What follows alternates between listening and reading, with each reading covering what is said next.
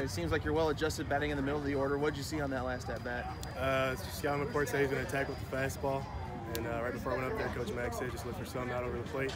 And first pitch was right there, right down the middle. So they were a pretty good swing on it. Being down 2-1, going into the middle of the inning, then get the tying run at the plate, facing a pressure situation like that, is that something that you crave? You crave for that moment? Yeah, I just think this team craves the pressure. I mean, we kind of played bad today. We didn't swing it as well as we should have. Wolf gave us a great outing, and obviously the bats were slow to get going. But we never panic. We've made comebacks throughout the entire season.